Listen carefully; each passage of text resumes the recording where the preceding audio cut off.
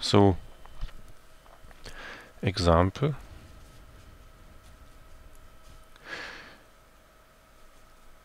calculating h of n of an ideal low-pass filter.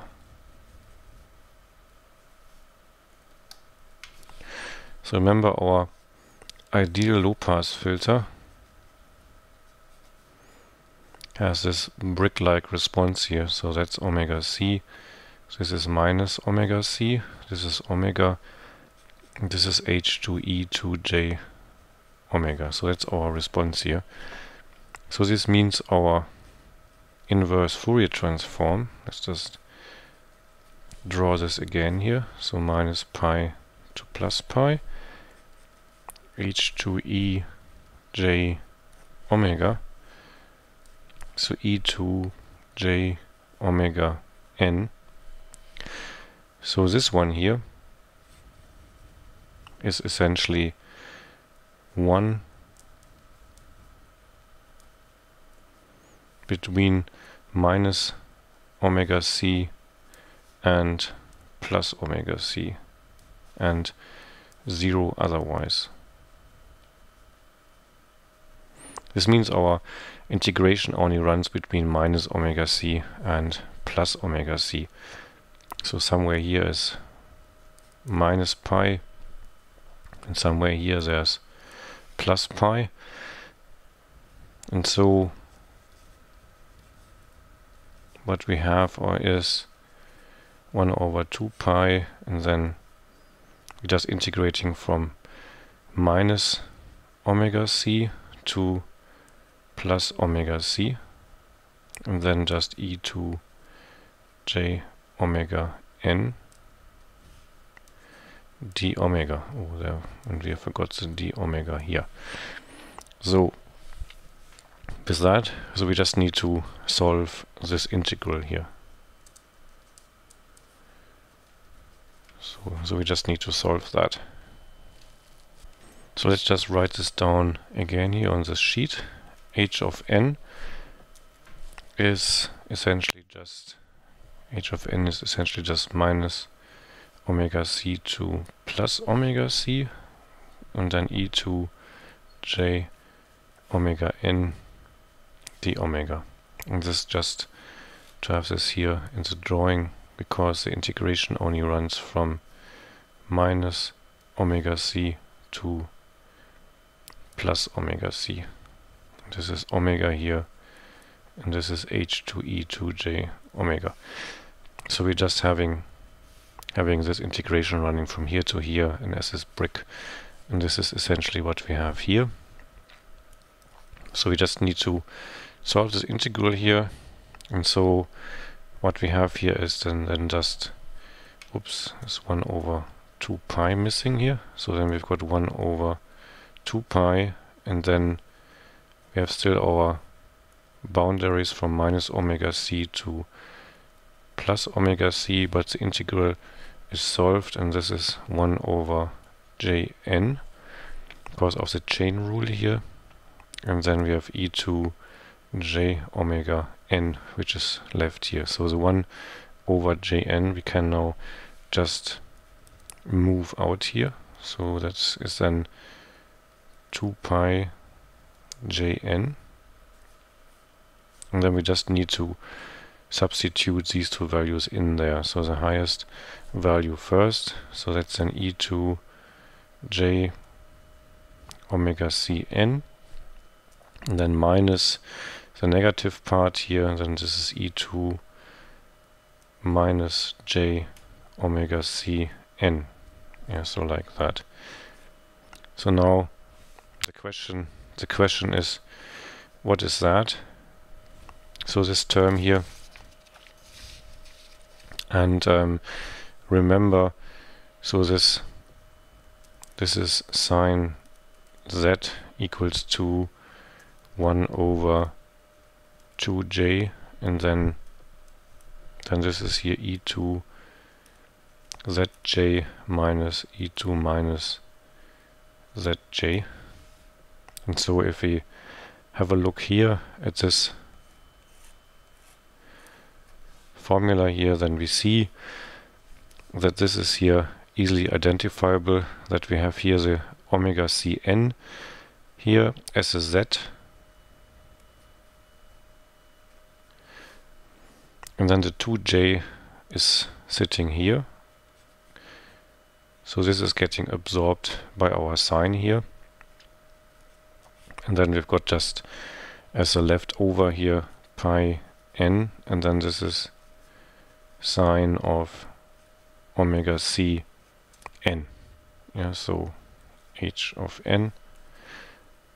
And this is our impulse response of our ideal low-pass filter.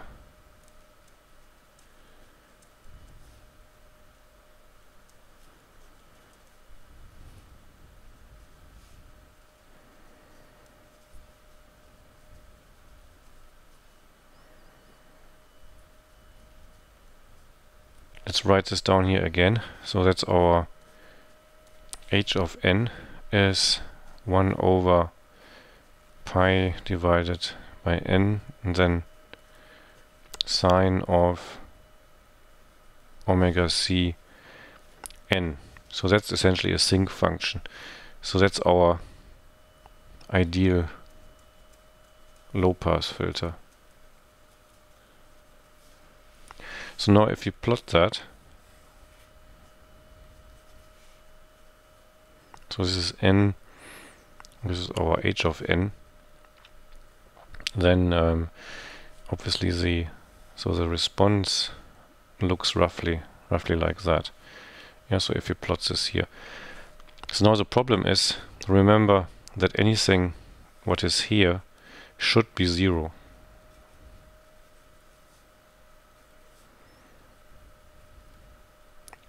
But it's not. So therefore, this system is basically non-causal.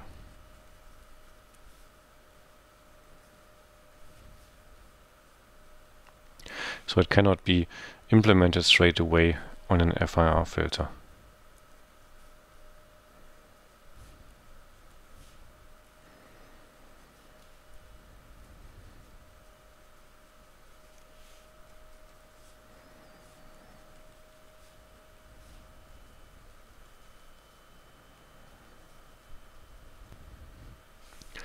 So okay, so is there any solution to this problem here? So can we solve this problem here? So the question is essentially, so how to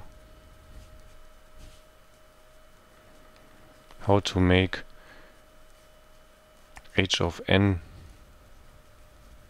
causal. Yeah, so just now our h of n here is 1 over pi and then n sine of omega c n is non-causal. But now remember our symmetry condition here. So how can we solve this? So the solution, remember our symmetry condition here, so that we have the h of m half plus n is h of m half minus n. So we've got this shift operation here. Shift. So this means what we're allowed to do is, so if this is our impulse response, our acausal impulse response here, and this is here our number of taps, what we're allowed to do is here just to shift this into positive time.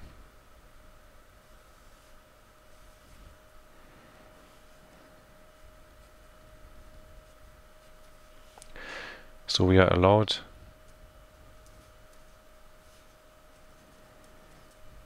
we are allowed to shift it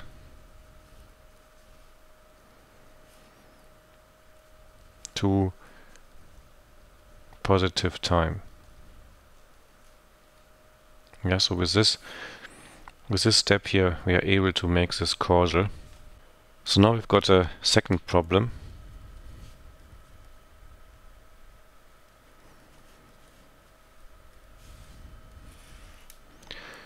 So the second problem is that this h of n here, so 1 over pi n sine of omega c, and this runs to infinite time. So this is infinitely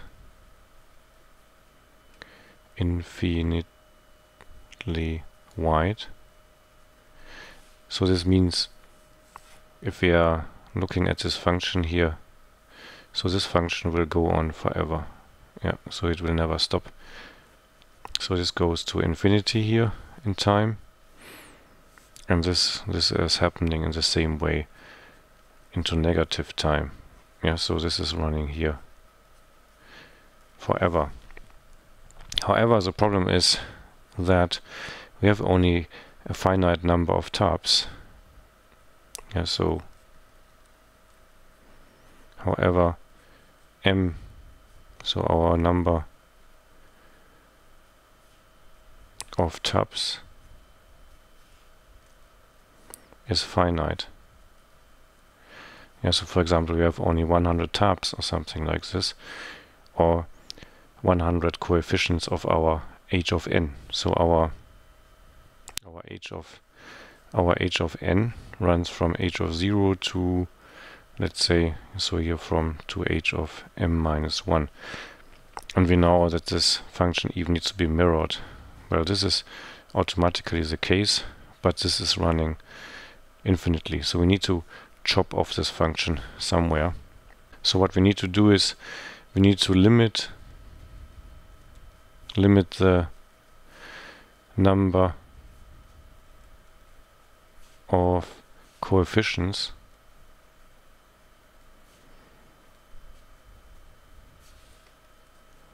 to m taps. Yeah, so that's no longer infinite, but we need to chop it off. So this means, so if we have m half here, and we have our symmetry point around this here, yeah, so like that, then we need to chop this function off here at point 0, and we need to do the same here at m minus 1. So this cannot go further.